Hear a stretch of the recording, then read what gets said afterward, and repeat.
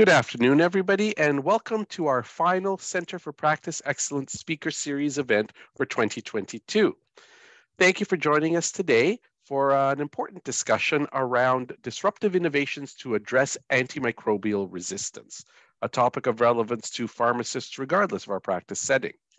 Let me turn it over to my colleague and our moderator for today's event, Annalise Mathers, to get us started. Annalise. Thanks so much, Subin, and welcome to everyone. We're really happy to have people join us today, knowing it's getting close to the holidays and that there's lots going on for people. I'd like to just start with a land acknowledgement. I'm on the land today at the University of Toronto, and here for thousands of years, it's been the traditional land of the Huron-Wendat, the Seneca, and the Mississaugas of the Credit. Today, this meeting place is still the home to many Indigenous peoples from across Turtle Island, and we are very grateful to have the opportunity to work on this land.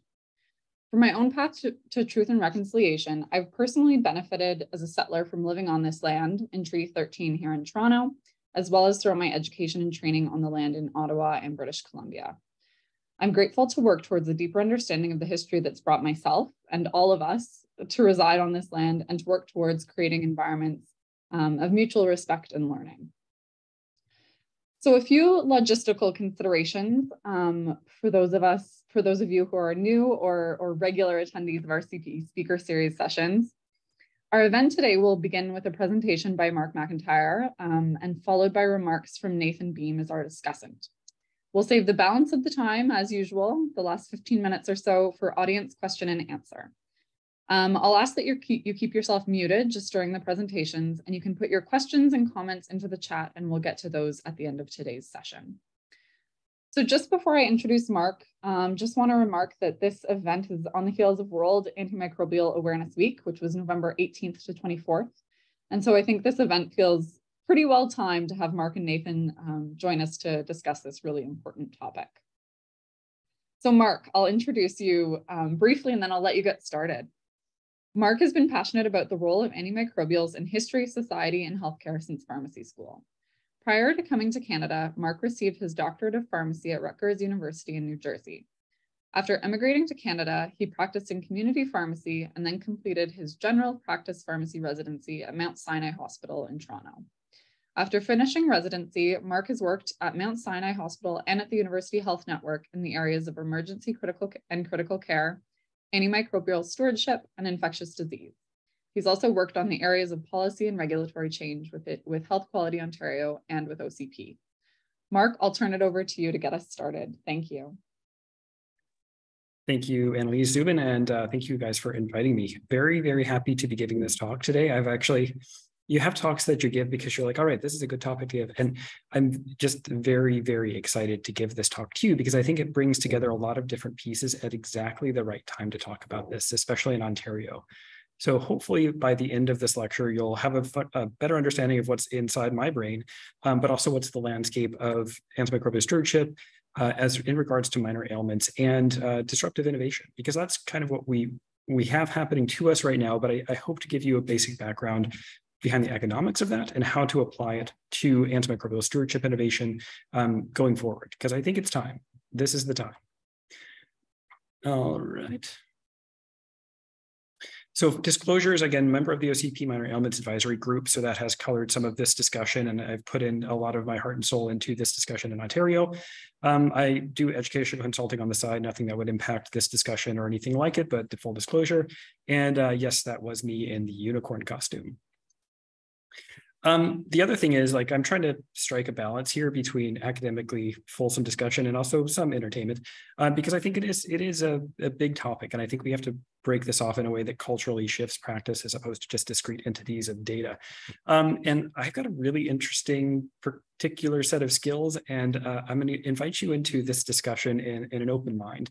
I don't think I have all of the answers here. I don't think I know everything it is about your area of practice or how this should work in the next 2 months, 5 years, 10 years, but I think this is a good place to start. And so all I'll ask of you is just an open mind to keep this in a way that is possible and positive and thinking about the ideas as they come to you.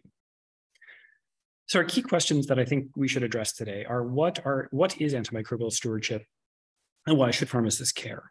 The second is, what is disruptive innovation and how can it impact AMS activities in community practice? And in what practical ways can stewardship be applied to community pharmacy settings? And I'll start really briefly. What is antimicrobial stewardship? So the federal government, along with the WHO or in alignment with the WHO, has published a couple framework for how to approach antimicrobial resistance around the world and now in Canada with a specific government publication from 2017. And it highlights 4 pillars that showcase how we can address antimicrobial resistance as a healthcare system, as society at large. And those pillars include infection prevention and control, surveillance, research and innovation, but importantly for us, antimicrobial stewardship. And what antimicrobial stewardship is a coordinated series of activities or set of activities designed to promote, improve, monitor, and evaluate judicious antimicrobial use and to preserve it for future patients and for future society. And why should we care about this? Because this is a lot of mumbo jumbo jargon and high level stuff that 20 years down the road might make a difference. But in truth, it's actually making a difference right now. And so there was a publication in the Lancet earlier this year that showcases around the world about 5 million people every year die either with or because of or with antimicrobial resistant organisms. And that's now. That's not in 20 years. That was 2019 data. So 5 million people every year. And that's abstract in a world of 8 billion people. That's important and impactful and sad, but also hard to fathom. But if you bring it down to Canada, the CARS report, the Canadian Antimicrobial Resistance Surveillance System report, just came out, and it showcases about 15,000 Canadians every year die of or with antimicrobial resistant infections. So right here at home, that is a substantial total of people every year. And if you look at this and try to extrapolate it, even not accounting for climate change and other type of factors, by 30 years from now, we're looking at about more people than cancer every year dying from antimicrobial resistant infections. And more importantly, right now, if you look at if you're in a pharmacy right now, just look behind you. Do you see any amoxicillin suspension? No, you don't. And I guarantee you this is not because there's a rip-roaring strep pneumo outbreak going on or there's group A strep circulating everywhere. Absolutely, there's more of it than there was in the pandemic, but this is not a result. This backorder situation is not a result of actual bacterial infection, but a response to an infection. And so hopefully putting in stewardship principles where it matters most can help mitigate some of these issues going forward. And the big thing to take home is that antimicrobial use in humans and animals and agriculture is the primary driver for antimicrobial resistance. And it's in large part modifiable. And the crazy part is, I come from the hospital environment. I practice in a community setting. I've practiced in the hospital. And we have put so much resource around the world and in Ontario into hospital antimicrobial stewardship programs. But the reality is 90% of all antimicrobial use is in the outpatient setting, 50% or so by community practitioners, about the other 50% made up of a variety of people we'll talk about in a second. And the target conditions for this really are the big 7, really. So sinusitis, otitis media, urinary tract infections, bronchitis, or various other non-pneumonia respiratory tract conditions, pneumonia, pharyngitis, and cellulitis. And that's it. It doesn't have to be a huge laundry list. We're not looking at rickettsial disease by and large. We're not looking at malaria. Sometimes happens, but the big drivers are going to be these 7 conditions. And the top 4 are really going to take about 60 to 70%. And those include otitis media, pneumonia, UTI, and sinusitis. So who's doing this? Who is prescribing these things? So if you take all the physicians in Canada, about 92,000 or so, 91,000, all the GPs, about 4,300, 4,350. For pharmacists, it's hard to get exact data here because places like Alberta, Nathan, don't publish their exact split. But based on most current data from 2022, somewhere about 35,000 practicing community pharmacists out there, but there are no dedicated antimicrobial stewardship pharmacists or really any dedicated antimicrobial stewardship clinicians, period, in the community setting. And keep in mind, not just prescribers are not just, we always think about, do something different, talk to the prescribers, target the prescribers, but in reality, as we go forward, there's a plurality of people prescribing antimicrobials. And so targeting a specific group like family physicians is great, but it doesn't address the issue. So we've got dentists, we've got nurse practitioners, we've got pharmacists, we've got veterinarians, podiatrists, midwives, a lot of different people who are prescribing. And it's important to have the common denominator addressing some of these issues. So who sees every single prescription for antimicrobials before it's taken? This one pharmacist, just her, nobody else. No, I'm kidding. Pharmacists see every single prescription for antimicrobials before they're taken. So there's an obvious synergy between what needs to happen and who's seeing it. And we just have to figure out ways to leverage that. So hopefully in the next 15, 20 minutes, we'll see some of how we can start to move on this and how we can conceptualize change in regards to improvement of antimicrobial prescribing. Okay, so obviously this is something that not just I have thought about, nor just everybody else who's working at a reference, but somebody else has thought about this. And yeah, it's true. The CDC has thought about this. They put in some action items in place. There's a pretty good report about the core elements of antimicrobial stewardship in the community setting. And there's a lot of great stuff in there. There's training, looking at data, looking at sort of actionable things that you can really grab onto and go with. Where are the pharmacists? Not there. So the report really uses pharmacists as a triage tool to appropriately send people to healthcare provision of a different level or to not. They might be able to provide educational training. There might be sort of timely access to people with expertise as defined by this guidance, but there's really a dearth of pharmacist understanding or places where pharmacists could be used. And there's a pretty good reason for that. So brief history lesson, huge fan of history, especially history of medicine and pharmacy. So if you look back about, forever, pharmacy as a dedicated profession was in existence in the Middle East for a very long time. Pharmacies, even up into sort of Southern Europe, there were actual dedicated pharmacies in the 7th century. But it really took until about 1240, where the Edict of Palermo was signed by Ferdinand II, that said, nope, we're going to separate medicine and pharmacy because of the conflict of interest, and we'll have people who prescribe and people who dispense. And from 1240 until about nowish, we've been along the same trajectory. So we had individual pharmacy practitioners, and then we had conglomerations and more standardization of pharmacy practice into the 1800s and the 1900s. And then we get into the true pharmaceutical industry time where we aren't compounding, but we're providing medications to patients and then providing expertise to patients. And then we get into the pharmaceutical care paradigm. And so we've just traversed about 700 years or so of time in pharmacy. And what this has led to is the current model. So we've got, prescription in, prescription out, and everything else gets fit around that. And that's true 50 years ago, that's true today. The difference is that things have gotten busier. I don't know if you've recognized that, but you're vaccinating, you're taking care of patients, you're taking care of customers, you're taking care of clinical questions, you're reading people out.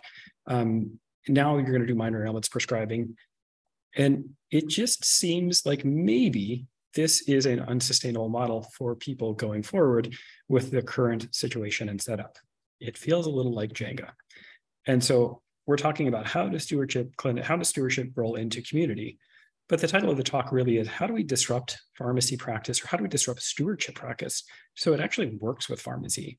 Or how do we disrupt the profession? How do we change the pharmacy profession to actualize what training we have and the insight we have to make stewardship a priority? And so I don't think this isn't a simple just, hey guys, here's something new you should do it.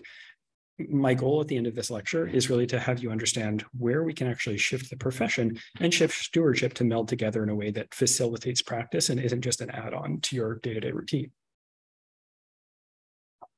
Okay, so I'm not an economist. I'm somebody who dabbles in a lot of different things, but I really find this a very fascinating discussion. And there are books about this, but there's a really, really concise article in the Harvard Business Review that discusses disruptive innovation. And really briefly, it's the process by which a smaller company, usually with fewer resources, moves up market and challenges a larger established business. And you're like, well, yeah, maybe, possibly. Bear with me. You'll see what I mean. There's two different types of disruptive innovation. There's the sort of low-end disruption, where you've got somebody who is kind of developing and working on their own in a lower end market without a lot of compensation, a lot of return on investment. And you can think about this in a couple different ways. You can think about this like Hyundai in the 1990s, where they're kind of like doing their own thing with low quality cars and gradually building up the capacity to make better automobiles until right now, they are kind of the leading stylistic and value add experts in a luxury market. So they've really taken this upmarket push and have become a disruptive innovator because they're putting pressure on established brands like Mercedes or Lexus or what have you. So they are low-end disruptors here. But if you think about minor ailments, it's actually a similar story. If you think about how in the States, especially, small medical clinics adjunct to retail outlets have really taken the place of a lot of family physicians' offices or walk-in clinics. Urgent care is the same way. If you are willing to go to these places, which are generally closer to your home with less of a wait time, you can kind of shave the top off a lot of those things you would need to go to your family physician for or emergency for. And it adds a convenience factor and a reduced cost for the same amount of service provision. And if you look at minor ailments in the most economically objective way, that's kind of what we're doing. We're providing kind of convenient, low-cost option for things that are very common and easy to manage in a way that benefits patients and society. And I don't mean to erode our credibility or our clinical acumen or skill, but I think this is what's happening. And basically, let's go to the pharmacist for free medical advice. Whether or not the government is going to live up to that, who knows? We'll see what happens. But anyway, I digress. When it comes to antimicrobial stewardship in pharmacy, it's a slight different shift. And this is more of a new market disruption. Because what we're really trying to do is using a different strategy, actually develop a market de novo. Nobody has this market yet. Nobody thinks about this market yet. But there's an opportunity, I think, for us as pharmacists who are drug experts, who are antimicrobial experts, who see all of these prescriptions and understand this stuff, to develop our own strategy and own it. The opportunity and the challenge, though, is that humans only invest in things they can understand, they can value, and they can really play a part in or control. And up to this point, I think we all see prescriptions for 14 days of amoxicillin. Like, yeah, that's probably not right, but I got a counter full of red baskets here and phone calls, and I just can't do it. And so I get it. I totally understand. But I think there are ways we can, change the approach to stewardship, especially as it is applied to community practice, that will help us do both things at once: improve our possible practice model and improve antimicrobial usage across the board. And as we take this journey, there are a lot of things that can guide us. And, from 2017 on to about now, there've been a huge uptick in the amount of community pharmacy practice papers or opinion pieces or ways to consider this approach. And I think the biggest highlight that I'll pull from this particular quote is that we are accessible. And everybody knows that. You can walk into a pharmacy anywhere in Ontario and have medical advice given to you or ask a question about a medication. And we can do this in individual approaches with clinicians or with patients, but we can also do this in leveraging other types of interventions. Sorry, I haven't moved enough. Anyway, I'll use the light from the window. So we can leverage this by figuring out ways to harness campaigns and to get umbrella terms to garner support for the idea. And so this, stewardship as a intervention, a coordinated series of interventions, is really the key here. It's not just one-off discussions about individual pieces with prescribers or with patients. It should be all housed under an umbrella with the same overarching goal. And that can help start the conversation and continue the conversation and reinforce ideas of stewardship as we go forward. Okay, so let's look at some data and really briefly go into kind of what's been done currently, what is done currently, and what's kind of on the horizon or in the future, and what can we actually practically do right now to get antimicrobials use improved in community practice. So how do pharmacists currently feel about antimicrobial stewardship? I'm talking about it. It's a novel idea, but there is work out there and people do think about this stuff. So what data exists? Are there examples of interventions in the pharmacy practice environment right now that are existing? And what can we do to get to what comes next? How can we put that next flag in? How can we really take this on as our own thing and not a response? Okay, so I'm going to break this down from a literature perspective, two different ways. We've got survey studies and we've got qualitative studies. And then I'll show you a couple intervention studies. And I think Nathan will be speaking a little bit more on that. So probably the biggest study about this particular global approach to antimicrobial stewardship in community pharmacy came from 2019, and it was published by Saha et al. Looking at 10 different studies or survey studies around the world. And majority were either from Australia, the UK, one from Canada, one from Pakistan, a couple from Ethiopia and some of Africa as well, and I believe Malaysia. And what they were asking is really, what's your approach? What's your understanding? Have you heard this term before? What are the things that you do or don't do with antimicrobial stewardship? And long story short, the table one of this is that we love it. Everything's great. Stewardship is fantastic. Everybody wants to do it. And that's true for anything that seems like on face a great idea. But then you break it down a little bit more and say, okay, what specifically can we actually do about this? And when you ask the question, or when you look at this paper and see what people actually do, a lot of it's collaboration with prescribers, which is fantastic. There are collaborative practice models with GPs in the UK that have worked really well for years. There's patient education, very important, very, very practical and implicit to what we do as pharmacists on a daily basis. And then there's just dispensing process activities, making sure that people know how to take medications, what to do with them, how long to take them for, blah, blah, blah. And then there's the AMS campaign participation. So World Antimicrobial Awareness Week, which just passed, flu campaigns, things like that. When you drive down into the barriers and facilitators of what stewardship is in community practice, there are a couple key things that kind of pop out at you, which I think you'll be able to see and understand from your own experience. So some of the barriers that we're seeing in this paper were sort of training barriers, lab and patient data. The idea of sort of relationship with GPs or lack of relationship with GPs. Connection overall, time constraints and reimbursement models, and the role definition as well. So this is unsurprising. I think most people would understand this as a barrier. Some facilitators, though, are just getting content knowledge out there. There's low-hanging fruit that we can give people, and getting that into play is important. Engagement, sort of public awareness overall, guidelines, and sort of lab data access, so we're not flying blind here, is really important. So that was like the benchmark set for what's happening around the world. A couple studies, let's put them all together, see what's happening. And then using the same approach or a similar approach, the same author group decided, okay, let's do this in our home country, and gave a national survey to Australia that was very comprehensive and well done. And this came out in 2021. So they did a national study, had about a 30% response rate, 612 people. And we're really asking, are pharmacists aware of this? How can they interact with it? What things do they need, and what things that are barriers to them? And what you find when you look at this study is that most pharmacists are aware of the concept. Most people think they need more training.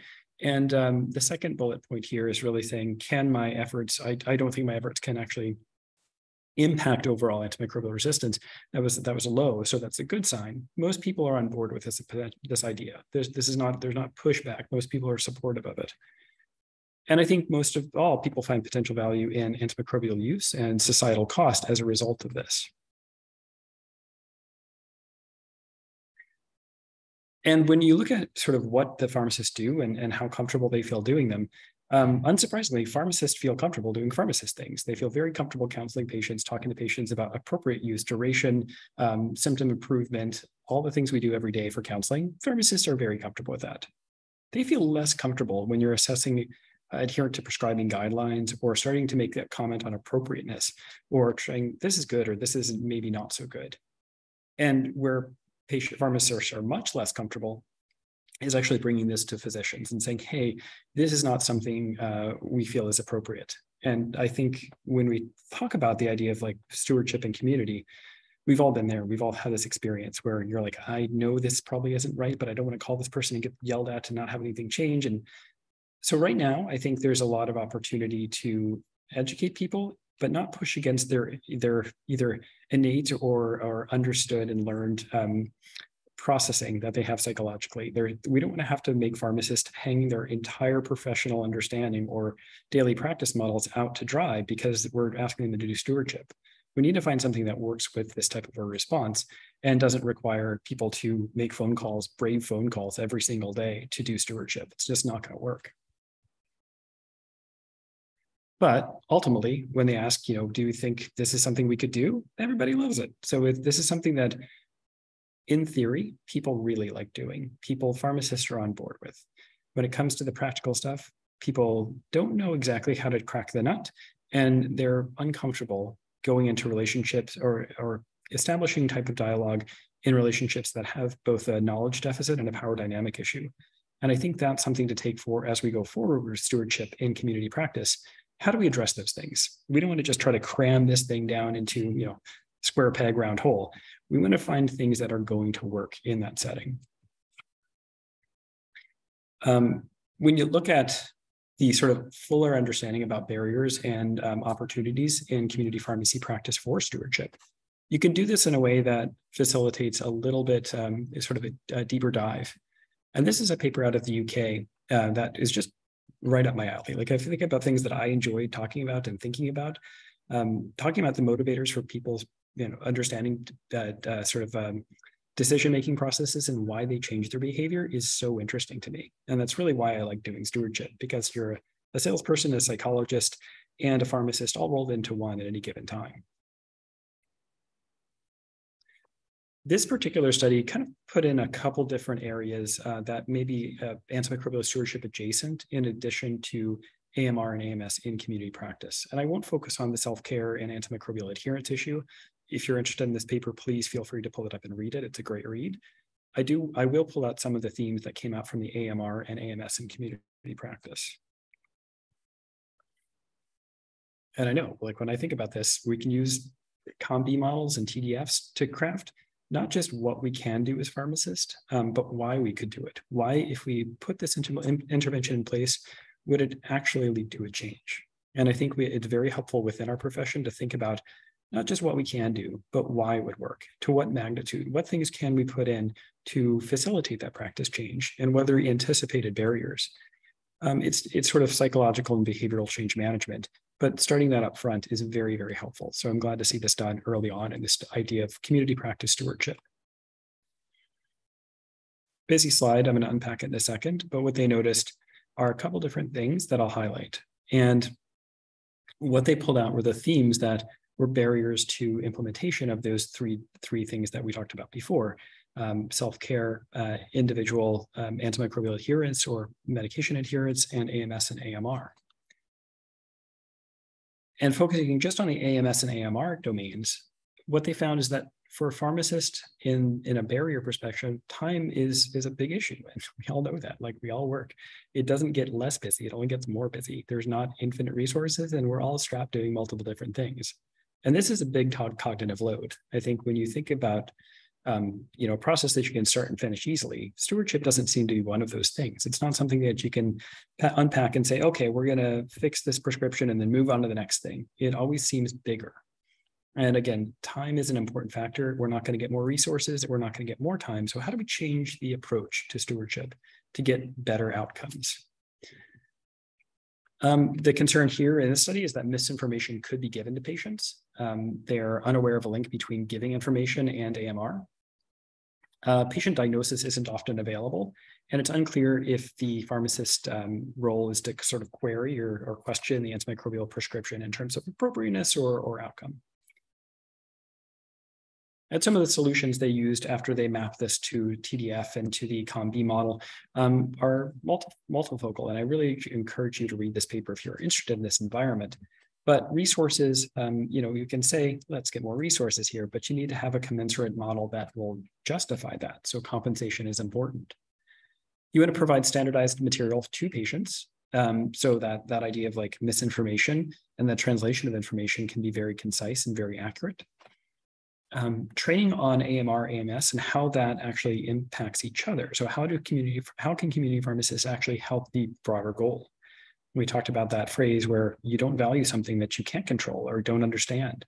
So providing pharmacists with that insight and with that education can really help them initiate these events. Providing diagnoses on prescription, that's something that we've talked about for a long time when it comes to pharmacy inpatient, and then as an outpatient, I think it's equally, if not more important. And we'd like to provide training on assessment as well. So this is something as pharmacists in Ontario, we're very much focusing on right now. We're wondering how can we accurately and quickly and efficiently assess people for minor ailments when we haven't necessarily all been trained the same way or to the same extent about this. All right, so that's it. Like in a very, very brief 10-minute nutshell, we've gone through pretty much all of this sort of how do pharmacists feel about antimicrobial stewardship and community. That's the sum total of it. There's not a lot. There's some good insight and there's some stuff coming out quick recently, but that's it. And when it comes to interventions that are dedicated antimicrobial stewardship interventions in the community sphere, there's really not much there. There's not a lot of sort of dedicated, we're going to do a stewardship activity. I got really excited when this paper came out, BJOP, February of this year. I was like, oh my gosh, systematic literature review and meta-analysis of pharmacist-led interventions to optimize use of antimicrobials. This is my jam. But when you actually look at it, it's adherence. It's patient-level adherence to antimicrobial therapy. And that has a big role to play in efficacy, but it doesn't really get to the root cause of what we're trying to achieve with stewardship, which is optimal outcomes for all patients. This is a very important part of it, but unfortunately, it still leaves us in the under construction mode for initiatives that antimicrobial stewardship is trying to address. But let's meld the worlds together. We have antimicrobial prescribing coming in, we have independent minor ailments prescribing coming in, and we have this need to do stewardship. So how do we make this work together? So Julie Wu, Val Young from PHO, a bunch of other people who work closely, I work closely with and have the fortune of doing so, put together a systematic review back when we were doing the OCP minor ailments approach. And we really wanted to see not just how do pharmacists do this stuff, but how do we do it from an antimicrobial stewardship lens. And when you unpack these studies, you have 14 different studies that have looked at some aspect of pharmacist prescribing for minor ailments. And the vast majority of those are looking at either UTI or pharyngitis, or kind of a mix and smattering of all of these things. I'll discuss a couple of these in very, very minor detail for time's sake, but most of these are going to be either non-randomized control trials or observational designs or interventions, but without a comparator group.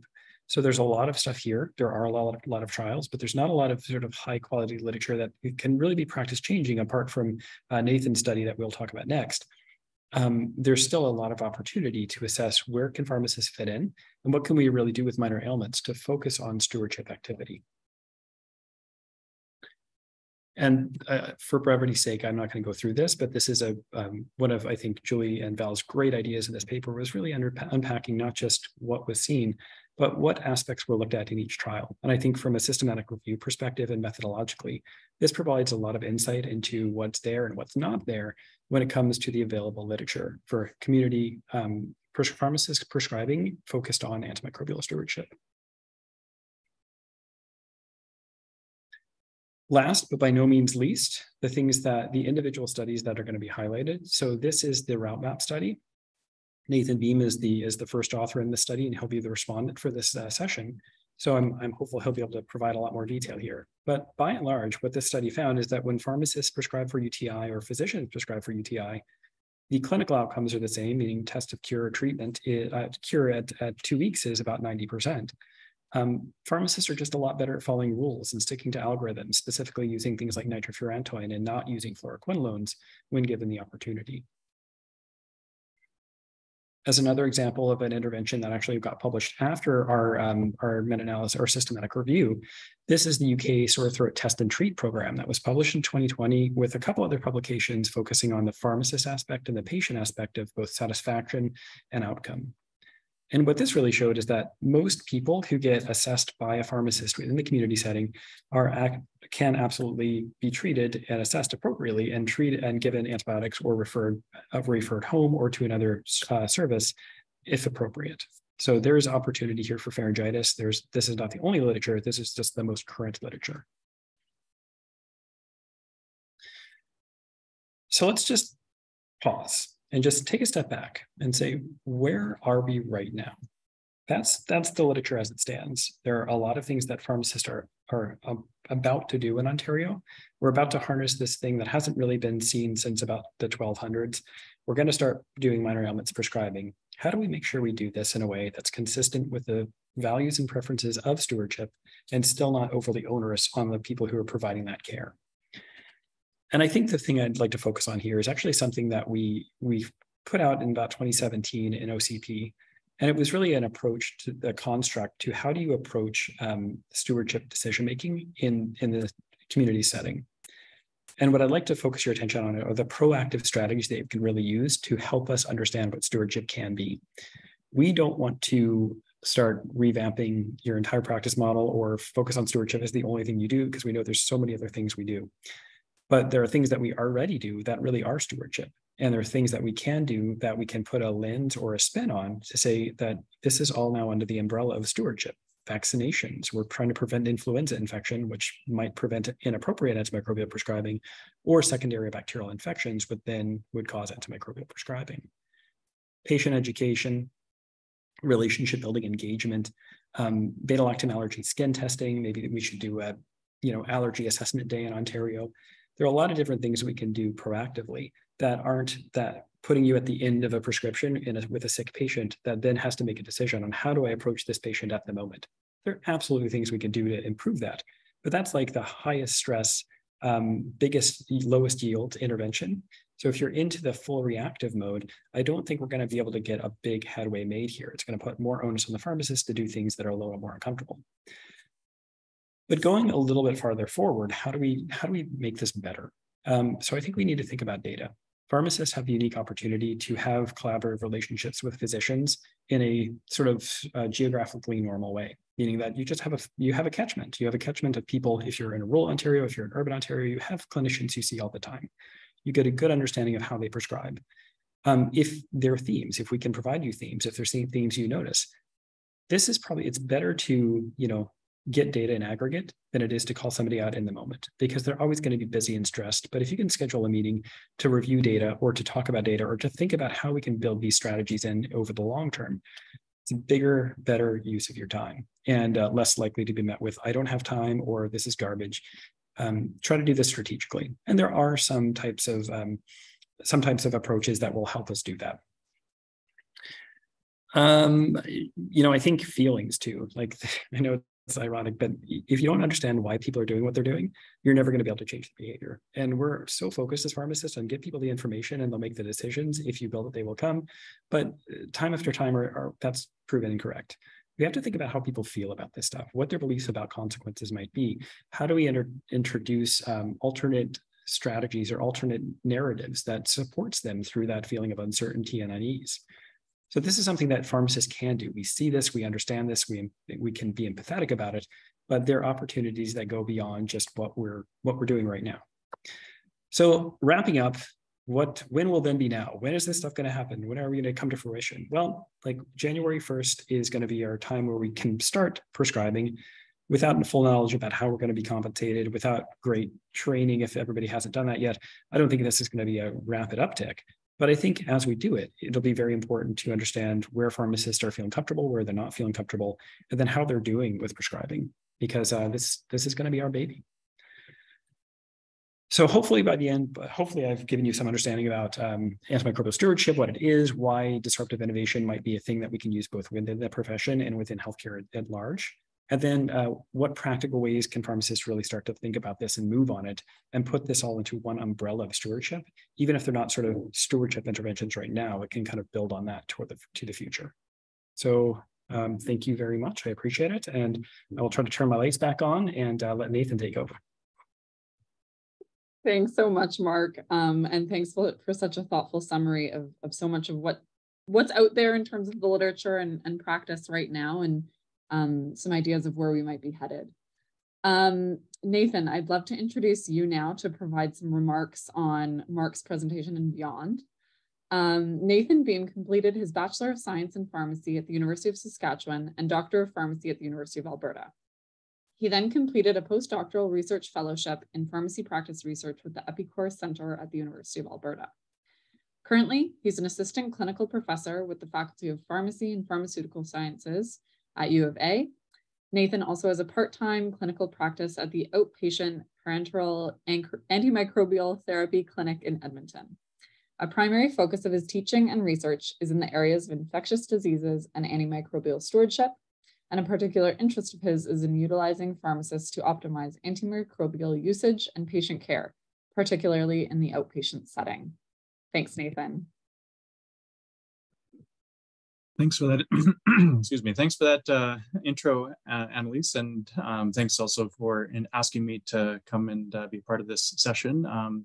So thanks to you and to Zubin for that, and also thanks very much to Mark for that very excellent discussion and summary of why this is important and some very important considerations around how we can potentially look at doing some of these things. And I guess I'll just start very generally by saying I think it's no secret to anybody that antimicrobial resistance is a real concern, and antimicrobial stewardship interventions are, very important and very necessary to maintain this, if you want to call it a precious resource of antibiotics or antibacterials, to preserve, a lot of the medical advances, I guess, that you can say that we have, and a lot of the things that we take kind of for granted right now. So being able to do a lot of procedures and surgeries and things like that is very much, and transplantations and chemotherapy are all kind of hinge on our ability to treat and or prevent infections that arise from those conditions. So it's a very real reality that we could kind of become in an area where those aren't available to us. So these interventions are very important. And as Mark mentioned, most of this prescribing does happen, at least in the patient care world, in the community setting, of course. But appropriately, it was highlighted that veterinarians and I guess agricultural use, I guess you could also add in there, are also important drivers of antimicrobial resistance and things that need to be considered. So we all actually have a role to play in antimicrobial stewardship, including clinicians, including patients, and including the general population, right? So education campaigns kind of targeting the general population could be also valuable interventions. But looking at within clinicians, as Mark mentioned, who sees every single prescription, that one pharmacist, all the pharmacists do see the prescriptions that happen in the community setting, and they are well positioned to potentially look at different interventions to improve those things. So I would say that that even though most interventions for antimicrobial stewardship, as Mark mentioned, do happen in the institutional setting, the community setting is definitely an area where this needs to happen, but it is kind of one of the more challenging areas for this to happen for a variety of reasons, a lot of them which Mark mentioned, a lot of them just because of the sort of disconcertedness and silos that kind of happen in that area, right? So, but what was appropriately mentioned is that there are lots of things that are kind of already happening that could be considered antimicrobial stewardship, even though they're not formalized. And I think that's important to note, that there are a lot of important things happening already around prevention of infections, around things like educating either other clinicians or patients around appropriate antibacterial usage. These are things that are already happening. What perhaps could have an additional benefit is if there is a mechanism in the community that's kind of similar to what happens in hospital, where there's sort of a interventions from pharmacists to optimize that either through collaboration with the prescriber or through perhaps pharmacists taking ownership of making that change themselves, which I can talk about in a moment, and that kind of relates to what was done in the roadmap study. And I guess I'll also say that I agree as well with what was said around how a single intervention is unlikely to have kind of a sustained effect. And we've seen studies that do suggest that a single intervention, and especially if they're more passive interventions, such as provider education, they tend to have a short-term effect, tends to not be perhaps as large as we would like. And then it also doesn't tend to be sustained unless you continually provide that education, right? what's more likely to be beneficial is a combination of antimicrobial stewardship interventions, and especially if they include some active interventions, so things like prospective audit and feedback, or in the case of what that might look like in the community pharmacy, pharmacists taking ownership for that, and either, like I said, trying to optimize the prescription by contacting the prescriber, or if they're able to, assessing the patient and optimizing the therapy themselves. So we have evidence, as Mark kind of alluded to, from the route map trial, and in particular, that shows that pharmacists are very guideline concordant. So the fact that pharmacists are getting more involved with prescribing for antimicrobials and for a bunch of different interventions, that alone actually kind of would indicate that that stewardship is kind of going to get better. Like that alone is kind of a stewardship intervention as well. If pharmacists are accessing care for this from a pharmacist, and they're more likely to be guideline concordant, then you could say that that prescribing is more likely to be appropriate and less likely to select for resistance. And you hear that all the time. There's a whole bunch of things that other disciplines will always raise whenever this comes up, and many of you have probably seen it in social media lately. Again, it seems to come up all the time. Every time there's a news article about pharmacists prescribing, there's a bunch of stuff coming out from people saying, is this effective and safe, pharmacists doing this? Do you have the training to do this? Is antimicrobial resistance going to go through the roof because prescribing is going to be inappropriate? And then we keep having to defend ourselves, which is very unfortunate. But we do have some evidence that we can point to that it is effective and safe.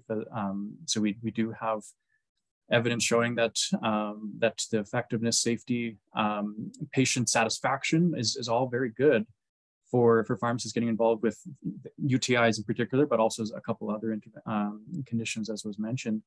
And I would say that that we know that pharmacist prescribing is going to be very important antimicrobial stewardship interventions, but a very potentially intriguing option is pharmacists prescribing to optimize therapy that came from physicians. So the route map trial did show that 95% of pharmacists' prescriptions, pharmacist-initiated prescriptions for antibacterials for UTI were guideline concordant as compared to 35% for physicians.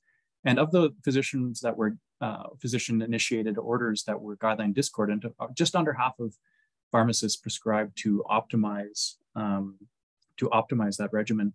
And we can talk about the reasons why they may have not done that more than that, because that was one of the things we were encouraging them to do in the study, was to do that. And actually, a lot of them hadn't even thought of that until we proposed that in the study, that you could just prescribe to optimize these things, and a lot of them took it and did very well with it. But there were some that were more hesitant. And we can talk about the reasons for that. And some of the reasons are what Mark kind of mentioned around historical practices and discomfort with things like that. There are strategies to optimize that. And those come to around documentation. I've talked about this with students and pharmacists a lot, that making your documentation very airtight as to what your assessment was, the reasons why you're changing that prescription, and all the checks and balances that you went through, and kind of making it as undeniable as possible. Then you're more likely to have physician buy-in to things like that, and actually they'll come to appreciate that, and that you've told them why they're doing that. Because when patients go to walk-in clinics and other prescribers do whatever for their patient, they often don't get a note as to what happened, certainly depending on the setting and the scenario. So some prescribers, at least I've heard of this in Alberta a lot, when pharmacists send them a note of their assessment and what change they've made and why they've done it, they're actually very appreciative of that. And it's also very helpful for pharmacists to follow up, which is something that or make a plan to follow up and do it, because that's something that they've historically maybe not been quite as strong with, because that's one thing I think that some physicians or other disciplines might be concerned about, that they're going to have to follow up, or who's going to do the follow-up. So if you tell them that you're going to follow up on it, then you're also more likely to have buy-in. So we can talk about some other potential barriers and strategies that we saw in route map, but really that is an intriguing option. And we found that there was no difference in effectiveness when pharmacists prescribed to optimize the guideline discordant treatment compared to those that did not. So those that chose not to correct it, there was no significant difference in clinical cure in those patients. So I think it's something that is a very intriguing option, because we know that's kind of more directed at where some of the issues maybe lie. But the challenge might be getting pharmacists comfortable with doing that, of course. And it certainly doesn't mean that that's the only way they can optimize therapy. There's other ways as well. But if it's a condition that you're able to prescribe for and you feel comfortable to assess for that and make those changes yourself, that is a good way to potentially look at doing that, and potentially more likely to be effective, I would say. But certainly there's lots of strategies and things that need to kind of be considered around how do we increase the uptake of things like that. So I don't want to take too much more time with discussing, I guess, my thoughts on this, because I'm sure there's lots of thoughts from the crowd and here, and I'm very interested to hear some of the discussion, some of the things that people are thinking about. I do think that this is a very important topic and something that pharmacists can certainly take a larger role in. And to kind of bring it back to the title of this talk, is Antimicrobial Stewardship ready for community pharmacists? I think antimicrobial stewardship is ready for community pharmacists. The question is, are community pharmacists ready for antimicrobial stewardship? And I think a lot of them are, and a lot of them maybe either aren't quite there, or maybe don't know that they're quite there, or maybe they don't know that they're already doing that a little bit. So I do think that this is something that's very relevant, and I hope to see a lot more kind of done in this area, especially now that there's more places coming online with pharmacists being able to do this. In Canada, we are kind of at the cutting edge of this. There are other countries and other states that are coming online with some of these things. But most of them, I think, might be focusing more on the pharmacist initiation piece. But I think the pharmacist, which is important, as I mentioned, but I think the pharmacist optimization piece is also an important consideration where that's possible. So again, thanks everyone for your attention on this. And I very much look forward to what sort of questions or discussion there might be about this topic. That's wonderful. Thanks so much, Nathan, for those remarks.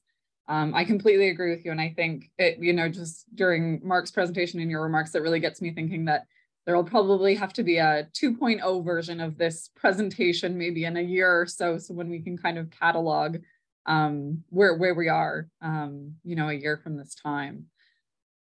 If anyone online has any questions or comments, we're a pretty small group today, so I'll just welcome people to maybe unmute if they have a question or a comment for Mark or Nathan.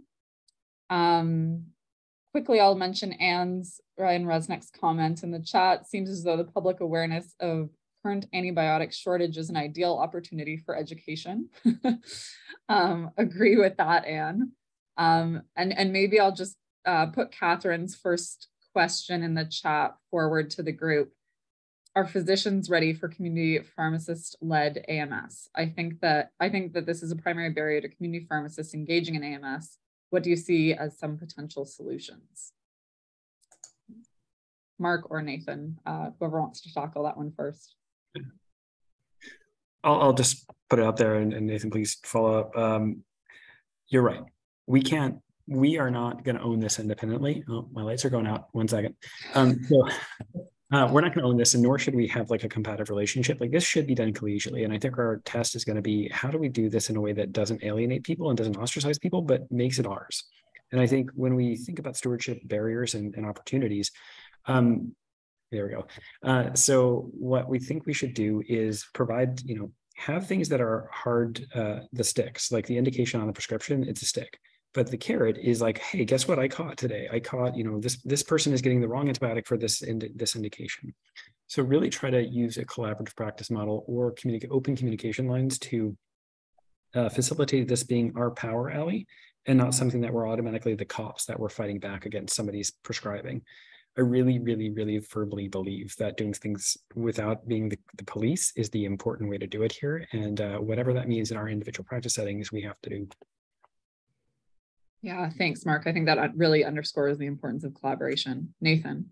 Yeah, and I agree completely. But I'll just add too that sort of another way to think of this question too is that doesn't matter if physicians are ready for community pharmacist-led AMS. Do we have to wait for their permission to do this, right? Because it seems like physicians generally, or at least there's a large chunk of them, that are never ready for us to do anything. Every time something comes along, they're not ready for it. And then we do it, and then we show we're great at it.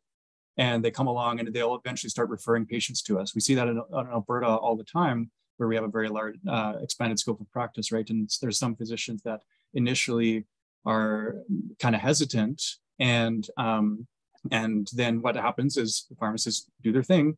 They show them and they send them their documentation notes, and they see the good job that we're doing. and then they come along, and then sometimes they can end up being some of our biggest supporters, which is something that we've seen with some surveys that we've done of certain pharmacists who've kind of taken the ball and ran with it on this.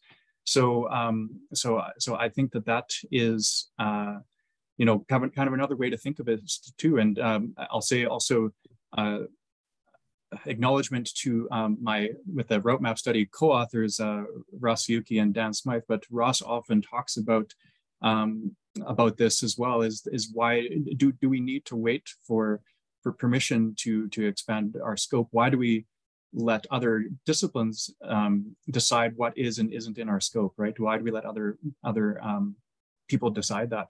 And I think that's a really important perspective that we need to keep in mind, that you know, I mean, it's important to do that collaboratively and to have their buy-in and everything as well, but I think it's very important that we don't look at that as being, don't let it become as big of a barrier, I guess, as it has been, and that it could potentially be, because we might be waiting forever until we actually get the full buy-in and otherwise. So. Yeah, that's great. Thanks, Nathan. Lori, I can see you put in the chat that you have a question. If you want to unmute yourself, feel free. Can you hear me now? Yes. Yes. Okay, there you go. It's Lori Dunn here. I'm one of the clinical coordinators for the anti-infective guidelines for community-acquired infections. And so obviously one of our, and you pointed that out, you have to have access to proper tools and resources. And I mean, that book's been around for over 25 years. What we're always worried about is why, so it's provided free through Public Health Ontario to every physician. Is there a role for you in, you know, academia or in certain levels, OCP, to maybe lobby the provincial government that you can get on the list? Like, why don't pharmacists get the book free? It reminds me of the old CPS, right? And it's on, all the medical residents get it free, all the nurse practitioners. So I would say that one of the facilitating factors could be you have to be on the same page. Then you're going to have a lot less resistance, you know, like Warren McIsaac's scorecard, like you mentioned, the UK throat card. Well, all the opinion leader family physicians and tools are in there already. So how can you move towards maybe ensuring proper, like you say, these proper tools? Yeah, Nathan, do you want to start? Yeah, I mean, I'll say that that's a great point, and I would agree that that certainly should be made available to all prescribers or all that are going to be involved in decisions. And if it's free for some but not for others, and that's kind of a bit of a disservice, really, to someone who could potentially benefit from that. And I think perhaps in Ontario that could be there could be a case for that now that pharmacists are coming on board with prescribing antimicrobials for certain indications, that maybe they can get themselves added to that list, because they could use the rationale that historically they weren't prescribers, so fine, we'll begrudgingly let that slide. But now they are, maybe they can make a stronger case now that they should have that. And remember as well, like you're from Saskatchewan, it was RX Files, the pharmacy group, when they would bring out the orange books to the prescribers, which obviously could include your pharmacists, right? So I think there's a huge role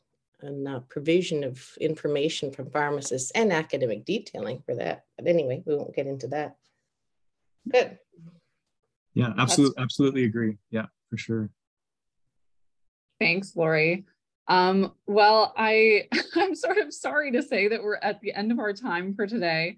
Mark and Nathan, thank you both so much. Like I said, I think there will have to be a 2.0 version of this in the next little while, and really appreciate the thoughtful commentary on such a relevant and timely topic as we close out 2022.